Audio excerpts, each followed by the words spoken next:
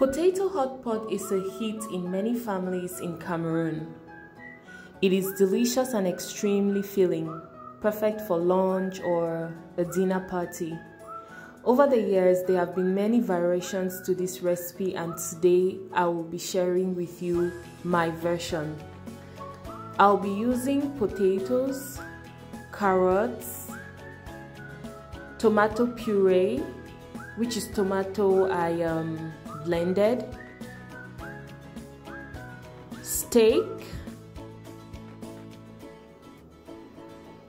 green beans, and here I have a mixture of black pepper, white pepper and seasoning cube, cloves, curry powder and salt. Before we start, please hit on the subscribe button if this is your first time and notification bell. When boiling my potatoes, I put enough water just to cover the bottom of the pan, and subsequently I add water in bits when need be. This prevents my potatoes from soaking up so much water, and it makes for perfectly cooked potatoes.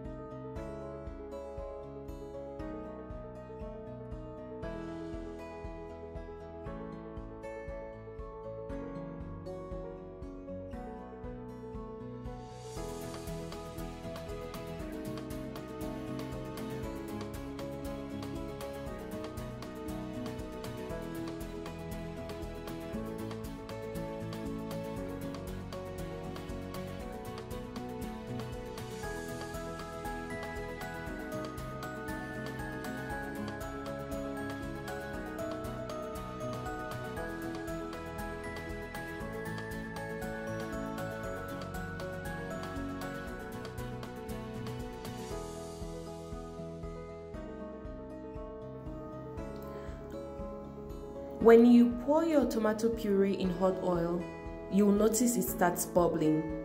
Please do not be tempted to stir it. The more you stir, the more it bubbles, and this could burn you. So just let it sit. The tomatoes I'm using for this recipe is tomato mazzano. I have a full video on the different types of tomatoes you could use for stewing, which I'll add in the description box. Right now, I'll cover the tomato and let it cook for a while. To hot oil, add your potatoes. This is just to give your potatoes a crisp and firm exterior while still soft on the inside. So you don't necessarily want to fry it till it's golden brown, you just want it firm enough.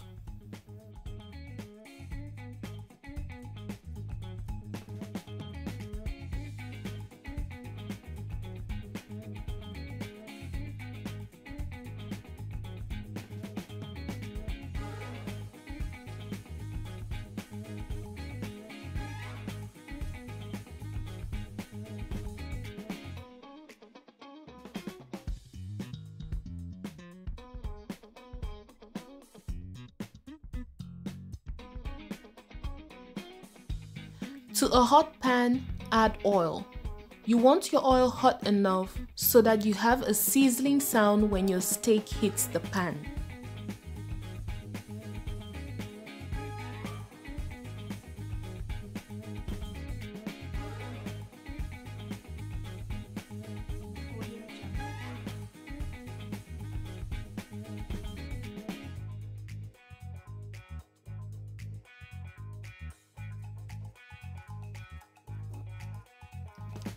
After searing your steaks for about a minute, go ahead and add butter.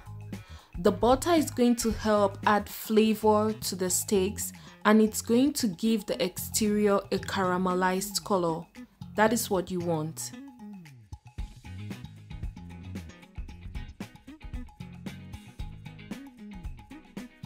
So after adding your butter, you cook for a further 3 minutes before flipping it on the other side.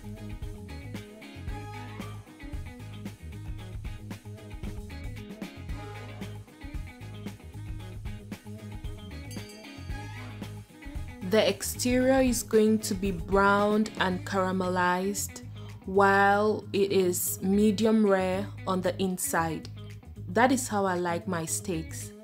At this point, you're going to take them out of the pan and let them rest. It is important that you let your steaks rest. That makes for a very tender and delicious steak rather than having them chewy.